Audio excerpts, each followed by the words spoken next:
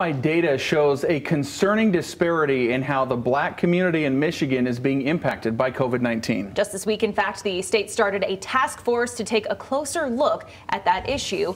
Our Aaron Persiejan joins us live via Skype after speaking with the lieutenant governor who is heading up this task force. Aaron?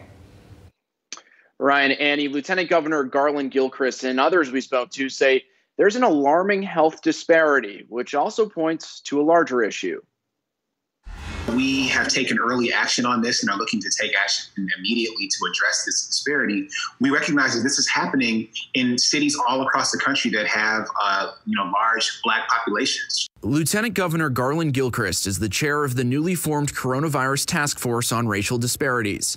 Michigan is one of the first states to launch a task force like this, but the disproportionate impact spans nationwide. Showing up very strongly in our data on the African-American community, and we're doing everything in our power to address this challenge. It's a tremendous challenge. It's terrible. 14% of Michigan's population is black, but they make up more than 40% of coronavirus deaths. The numbers don't lie. I mean, the truth is black people have died at a higher rate.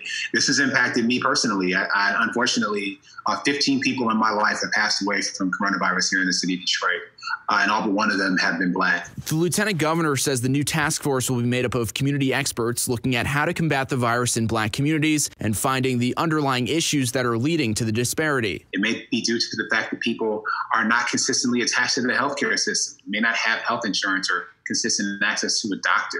Our administration is not afraid to tackle the issue of racial inequity and injustice head on, and that's what we're doing with this task force, and that's why I'm going to be working alongside these experts and leaders to be able to find solutions that work for people in Detroit, in Southeast Michigan, and across the entire state of Michigan to make sure that we all can be safe and that lives can be saved. Cooley Law School Associate Dean Tracy Brame believes the global pandemic is exposing deeply rooted issues for people of color. There's been disparities as long as as far back as we can look.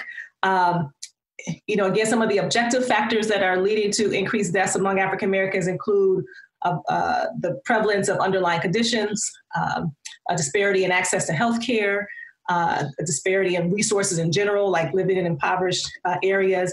Actually getting to a place where we can talk about the legacy that has led to the state of affairs in the black community, I think would be a wonderful, wonderful place to start, because so many people don't want to talk about it for a lot of reasons. So like I said, maybe some real conversation, some real research followed up by some action kind of based on those outcomes. And then, like you said, in the meantime, on the ground, just trying to get that word out there, checking in on one another. And the task force will be made up of more than a dozen people. Their first meeting is tomorrow. Live in Grand Rapids, Aaron Persiejan, Fox 17 News.